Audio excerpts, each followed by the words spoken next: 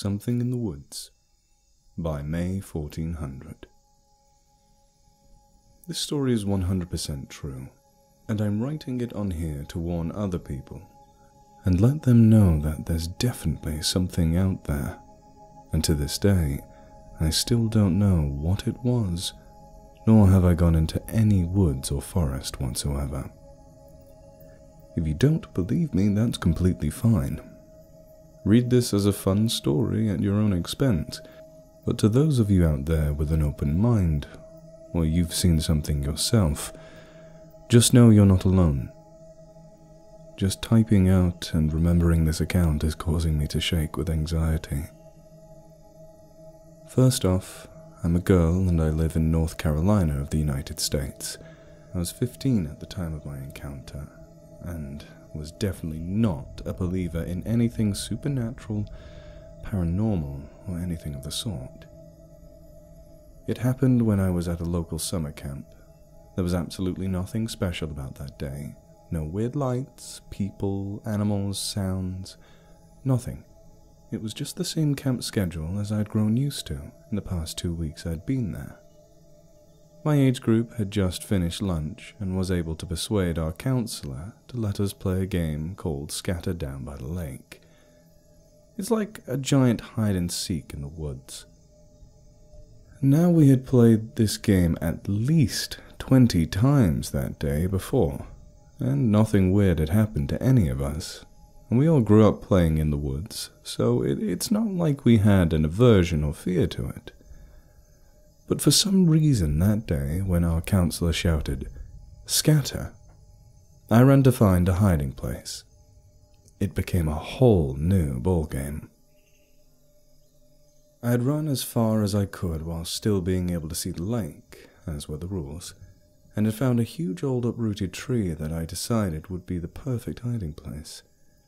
So I laid down as close as I could against the ground and waited.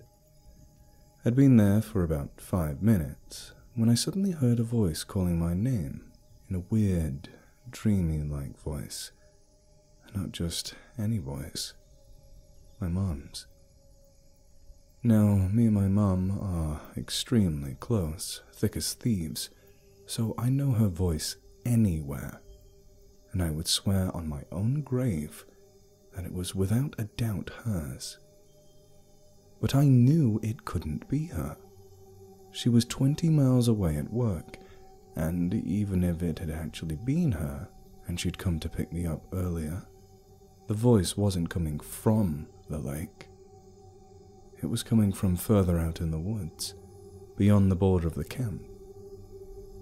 I knew I should have run away from this strange mimic, but I couldn't. It was almost hypnotic. It messed with my thoughts and gave me doubts like, well, it could be my mum. Or, what if she's hurt? And I have to get to her. All these things were flooding into my mind like someone had broken a dam I didn't know was there, until they finally overwhelmed me and emotions got the better of me. I took off running in the direction the voice was coming from. I ran as far as I could with only this strange voice as my guide. I couldn't have run for more than 5 or 7 minutes when I got to a clearing, and the voice suddenly stopped. When I entered the clearing and didn't hear my mum's voice calling me anymore, I finally had the chance to think clearly again, and little alarm bells started to go off inside my head saying, "You idiot! That's not your mum. Run." But I couldn't run. I didn't know where to run. I had gotten so far away I'd lost sight of the lake by the camp and had absolutely no idea where I was. And I was completely exhausted to boot. With no other options than to just sit and catch my breath, I did just that. No sooner had I sat down, more warning bells went off in my mind. I quickly did a 360 survey around the clearing and noticed a strange noise. It wasn't a continuation of the voice from before.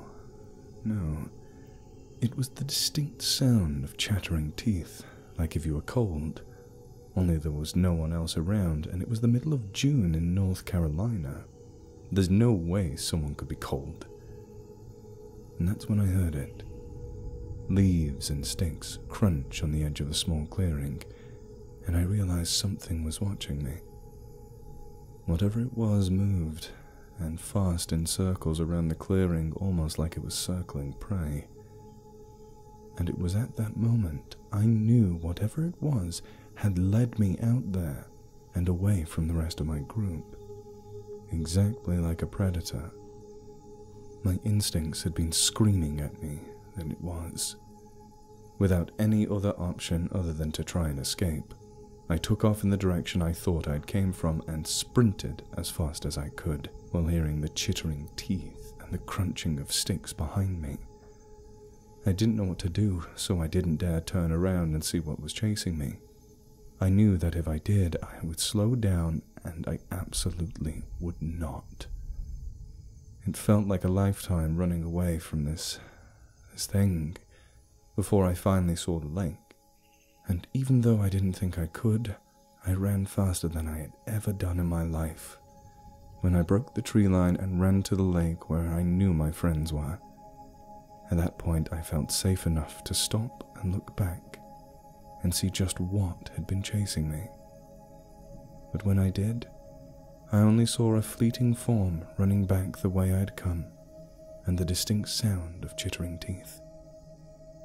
When I finally found my counselor, who was the seeker to finding all of us, I was hysterical with fear and hugged her as tight as I could.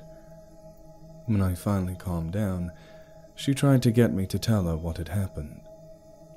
But I just asked, "Were you calling my name?" Before she even said anything, I already knew the answer. After all, it had been my mom's voice that led me away from everyone else. But what she replied with was so much more bone-chilling to me. She told me, "No one called for you. We didn't know you were even gone. Everyone's still hiding. The game isn't even over yet." Something Luring Us into the Forest by Gyotso. I'd like to share with you a true paranormal experience of mine. To the best of my memory, at my extreme apprehension, about half an hour ago, I called one of my friends who was present in both encounters to confirm the accuracy of events that I remember. I asked questions carefully and sequentially to ensure that she remembered all of the minor details. Everything was confirmed. I was inspired to share this after reading a post which posed the question, "Is never experiencing something paranormal more rare than experiencing something?" In this experience, I never encountered anything paranormal, but the friends whom I was with genuinely believed they had. Sorry about the grammatical errors and erratic narrative perspectives. It's light. I hope you guys enjoy. Number 1 is the doppelganger. This happened about 10 years ago when I was in college in Tennessee. I had a friend who was studying photography, and I often joined her to go shoot photos of scenery. One of the favorite photo ops were the local cemeteries. After noticing some strange orbs in nighttime cemetery photos, we became fascinated with the phenomenon and began to pursue the elusive orbs, finding maybe a dozen in 100 photos. As a tough guy skeptic, I always brushed it off as dust or bugs reflecting in the camera flash, but it would be lying to say that I was not somewhat intrigued by the suggestion of something paranormal in these cemeteries. One evening, I suggested a cemetery that I had visited before, an hour-and-a-half drive on country road in rural Tennessee. With the sun setting, we got in the car and began the trip. This cemetery borders a state park and is surrounded on all sides by miles of dense forest, save for a long winding road with a few modern and a few very old houses. As I mentioned, I am a skeptic, But there is something unquestionably unnerving about the old houses. They look like plantation manors you would see in a history book or an old painting, decrepit during the day, but at night, on those long, dark country roads, they're ominous beasts looming out of the forest.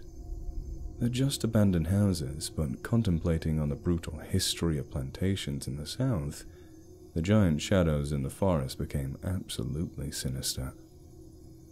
The state park along the cemetery is home to the ruins of a large 200-year-old mining operation. Traces of mining are now limited to a series of enormous, gaping holes in the forest floor. Some 50 feet across and 50 feet deep, a once towering pig iron furnace, now only protruding a few mossy bricks above the ground, the abandoned plantation manors, and lastly, the cemetery. In the state park, the families grilling burgers, camping, and the children playing in the creeks are free of concerns of what was happening on the ground they are now enjoying 200 years ago. The sun has set, and on the unlit road we pass the old houses with their square frames and tall pillars cloaked in darkness.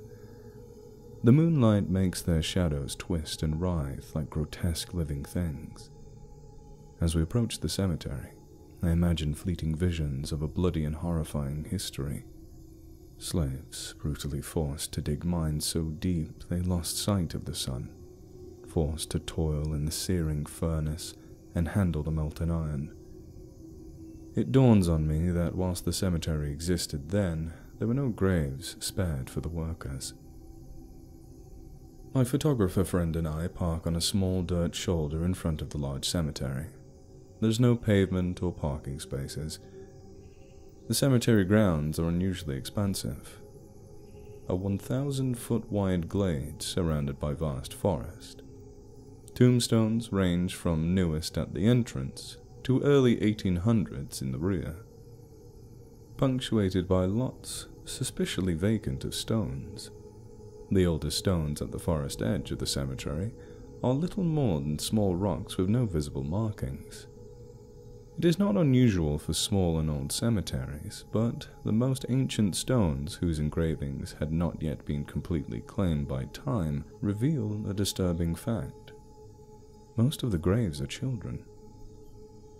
At the rear of the cemetery we cannot see the entrance, merely a solid line of forest in all directions. The moonlit glade is strikingly contrasted against the blackness of the forest, which seems to aggressively reach up towards the night sky, struggling to complete its reclamation of a time in history which should never have existed. The feeling is ominous, and the forest has a threatening presence. After an hour or so of taking photos of the midnight cemetery, we leave without incident. This time. The next day we meet to analyze photos and are stunned at what we see. Orbs, 100 in a single picture, none in the next. Some that curiously hang over my shoulder in the photos of myself. They are pale but colourful. There are thousands of them in the photos. I strain to remember dust, pollen, and bugs, but can't recall any. I'm confused. One thing is clear. We have to return. A few days later, we resolved to make the dark journey again. Interested by the photos we shared, 2 friends join us, and we are now 4 strong. Cameras and flashlights in hand, we once again depart the safety of the campus with the setting sun. The moon promises to light our way again. We approach the plantation manor houses, as if their sinister intentions steal away the once comforting moonlight. Cloud cover plunges us into pitch darkness. The writhing pillar of shadows on the houses are gone, replaced by layers upon layers of shadows. The damaged wood siding on the front of the houses now resembles a monstrous-sized version of Rodin's Porte de l'Enfer. One of the girls gasps. As we pass the manor, she swears she saw a pale figure in the abandoned window. had it been one of the damned souls enwrought in sculpture. On the dark country road, assaulted by the sinister shadowy structures, it's not so strange to believe that the spirits of heinous slave owners have found no peace here. The clouds are unrelenting as we approach the old cemetery in total darkness. We park on the shoulder again at the edge of the forest on the western side of the cemetery and step out into the cool, crisp night. Into the glade of the forest, we walk east towards the oldest graves. While taking photos, we cannot help but notice a change in the atmosphere from our previous visit. Coyotes howl far in the distance, but the sounds of the forest are discomfortably absent. It's dead silent. The crisp, cool air begins to feel cold.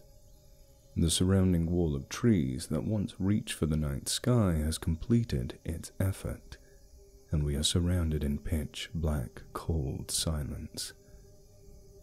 Our small flashlights do not penetrate the darkness. They serve merely to illuminate our only companions in this encompassing void, the graves. There is no wind, and air feels stale and thick. The threatening presence of the forest is pervasive, and hackles rising, we return to the car. Before departing, I take a small blue pocket flashlight and walk northwards into the forest to relieve myself. As I'm walking back towards the car, I notice the passengers have started it, and seem to be frantically shining their flashlights towards the forest, opposite of the direction I had walked. I reach the car after being separated no more than 5 minutes. They turn their flashlights north towards me, and the panic begins. The other male in our group was not only a skeptic, but probably the most calm and level-headed person I'd ever known. I had never heard him raise his voice, never seen him get angry or upset in all of the years I had known him. The instant I open the car door, he leaps across the driver's seat and grabs me by the collar, yanking me quite forcefully into the car. His eyes are crazed. The expression itself was terrifying. The girls are screaming and crying. The passenger slams my car into gear, and they are all screaming that we have to get out of there. I've never seen people so terrified in my entire life. Racing down the tiny road, the shadowed manors and surrounding forest seemed a little closer to the road than they did on the way in. After we put some distance between us and the manors and the cemetery, my passengers finally calmed down enough to tell me what had happened. A minute or two after I had walked away from the car, they saw my blue flashlight in the forest, the south forest, opposite of the direction I had walked. From the south forest, they then heard me repeatedly calling for help. I had never made a sound. At that moment, they were deciding to go south into the forest to look for me. When they saw me approaching from the north, they completely panicked. They believed some sinister forces very nearly lured them into the forest. Postscript. After finding these subreddits and posting my encounter, I began to read of other similar encounters and was absolutely speechless to find that this sort of experience is relatively common. The OP/paranormal. I titled the post with Doppelganger because I had never heard of skinwalkers, fleshgaits, or goatmen. I had heard of a lot of ghost stories, but was posting because I believed that my encounter was strange and unique. I'd never heard of an entity trying to lure people out into the woods. I was in such disbelief that this was not a unique encounter that I phoned the present friends to confirm all of the events. Last night, whilst recollecting my memories of the event, something truly horrifying occurred to me. This was not the first time something had tried to lure us into the forest. Part 2. The Nowhere Police. There is a 13-mile hiking trail in the forest which I have completed many times over in the years. I only discovered the cemetery because the trail intersects the cemetery at around the 10-mile mark. There are several backcountry shelters along the trail, 2 of which I have camped at. The shelters are basically 3 wood walls and a roof in front of a large fire pit. One shelter is about half a mile due south of the cemetery. The trail leading between the cemetery and this shelter is rather well developed as a road can be after being abandoned for 200 years. The campsite is named Hall Springs for the array of natural springs that emerge from underground between the cemetery and the shelter. There are ancient stone structures along the abandoned road that appear to be from the same time period as the mining operation. These look similar to chimneys, but there is no central opening, so they appear more like giant pylons, beckoning to something that no longer exists. To reach the Hall Springs shelter, one would typically hike the first 10 miles of backcountry. Several years before the first encounter, I had invited a friend and her younger brother to camp with me who were not as keen on long hikes as I was.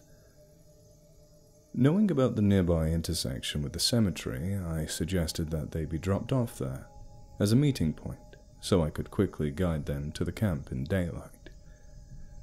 A late start for me set our rendezvous at dusk, but they only wanted to camp anyways. The abandoned road makes only about the first half of the half-mile from the cemetery to the camp.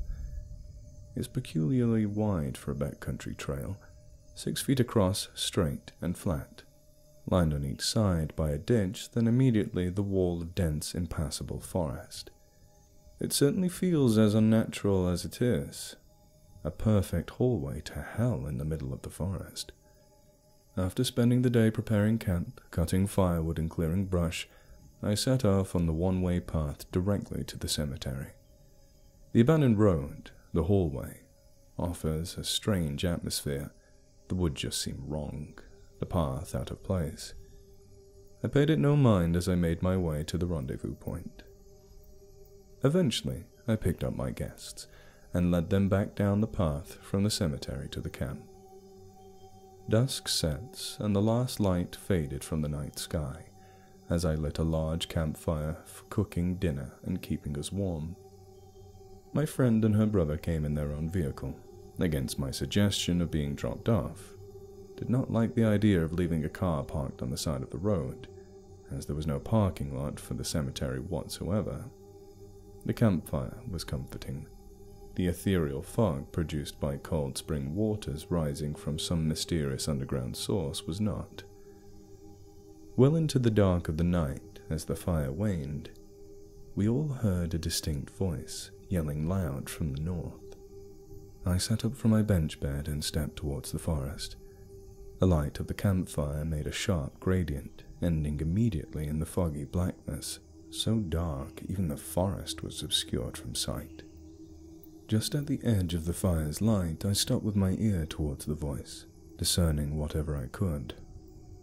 Words I could not distinguish, merely a male voice, gruff and loud. While I could not perceive words, there was no mistaking an authoritative, demanding tone. Demanding that I comply with words that I failed to understand. My fears had been confirmed, and I knew the source of the voice immediately. The police had found an abandoned vehicle on the side of the road, and were demanding that we return immediately to face the consequences. The voice was commanding us that we come north, back to the cemetery, to answer for our crimes. I am not a criminal, and thought at once that I must return to meet the police officer in the cemetery to explain that we were simply camping, and apologize for the inappropriate parking. This train of thought made perfect sense to me, but simultaneously, it made no sense. We were in the middle of nowhere, at the end of a dead-end road, in the middle of the night. My friends were upset, but not stricken that we had been busted, as I suggested to them.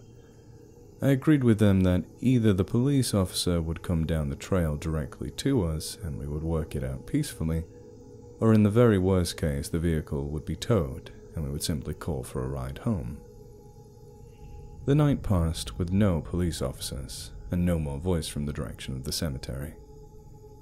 With the efficiency of Occam's razor, I had easily explained the voice calling from the forest, Yet an uneasiness stayed with me through the night, and I slept waiting for something unknown at the front of the shelter and a kabar firmly in hand.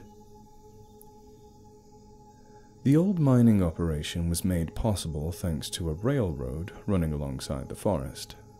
Local legends about this area are extensive, as a Google search for White Screamer or Werewolf Springs will reveal. I've made no effort yet to find historical documents regarding to a train derailment, but supposedly one of which was transporting a traveling circus occurred in the 19th century. All animals were recovered, save for 2 Borneo wild men. These were stories told as Boy Scouts in our youth, and I have never given them any credit aside from the fact that they are, at the very least, very prolific. Perhaps all paranormal encounters can be explained by drawing extraordinary conclusions, as I did by relating my experiences in both encounters. Even as a man of science, I would be lying, however, to say that I am not intrigued by the possibility of which that is far beyond my explanation. An experience shaken out of my memory by Illegitimate Doctor. I was going through the top posts of this sub when I saw this. It's about skinwalkers. The TLDR of the link is that a dog owner heard something unidentified, in a strange, distorted, mimicking voice, calling their dog from the woods at night. Obviously I can't comment on it, so I decided to share my experience. I haven't thought about this in a good 10 years since it happened. I'll start at the beginning, since I'm a storyteller, and I love to share all my details. My family moved to rural Pennsylvania when I was 4. I was immediately entranced with living in the country, with several acres of woods behind us, and the house seemed huge to me at the time. However, as a kid, I was always sensitive to spirits, or energy, whatever you want to call them, and there were definitely some creepy things going on in the house. So my parents noticed that I stayed with our dog, Bambi, a lot. He was a small sheepdog, and my adventure buddy when we went hiking in the woods. In case you're questioning my parents, they trusted me, as young as age 7, to walk around alone as long as I was with my dog, as he was a very protective animal. My dad would give me his cell phone to carry in case I needed any help. Up until I was about 15, I spent a lot of time alone by choice. After school, I'd be home by 3:20 in grade school. I'd eat lunch and immediately take Bambi out to the woods, and we'd explore the surrounding forest and fields and meadows and ponds together.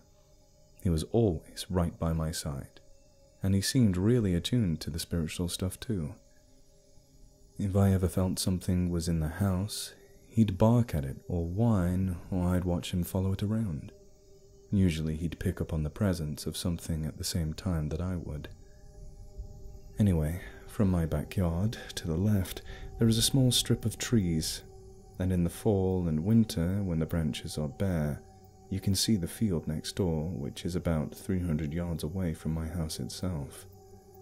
There's a big plane shed up there and a kind of runway where my neighbor would fly his biplanes off of. What's kinda important to the story is that I have no neighbors for a mile in every direction. It's pretty rare to see any kind of people on the surrounding properties, unless it was my neighbor haying some fields in the summer. But one day, in early fall, I'd been tromping through the woods with Bambi for several hours.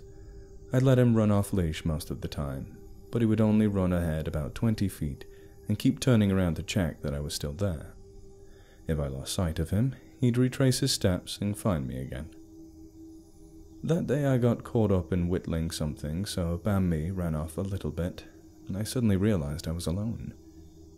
Suddenly there was a lot of crashing deeper in the woods, and I heard Bambi's alarm bark. A lot of yelping, and then some screeching. Raccoons and gophers make a really scary distress sounds, so I figured that was it. I called Bambi, and he popped out of the bush covered in pickers, and since I was spooked, I ran back home with him. Right as I got to the back door, I stopped to catch my breath, and Bambi and I were standing there, when I spotted someone standing at the edge of the runway. It ran along the higher edge of the field, and then there was a steep drop-off at the edge of the hill, at the very end of it. They didn't appear to be wearing anything distinctive, but even in the dusk I could see that they appeared completely black, or everything around them was very shadowy and dark. This is the part that gives me shivers. They were standing facing off the runway, and then I saw them hunch over, slowly raising their head, and they yelled, "Ambi!"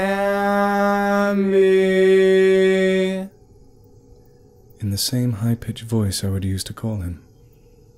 They had the same vocal inflections as me too, but it sounded like it was trying really hard to sound like me. Next to me, Bambi tucked in his tail, lowered his head and growled softly. They called again, but this time it sounded like they were losing their voice, as if they'd been calling for a long time. In my 8-year-old logic, I assumed that someone was trying to steal my dog, but why would they stand there in the middle of the field and be obvious about it? When I told my parents about it that night, they just dismissed the story. The next day I went to my cousin's house, 2 miles up the road, and my uncle told me about an animal he saw the night before that he was trying to identify. He said it looked like an emaciated cow sprinting across the bridge over the creek, which is about 300 yards from the runway. Also, since then, anyone who's been at my house has always been uneasy around the creek and the plane shed/runway, whether or not they're interested in the paranormal at all. I know that a lot of death happens in nature, but I've also found several goats ripped up in the field. The nearest house with any amount of goats or farm animals is 4 miles away, and a lot of unexplained things have happened up there. TLDR, 8-year-old me witnessed a possible skinwalker calling my dog from the next field over.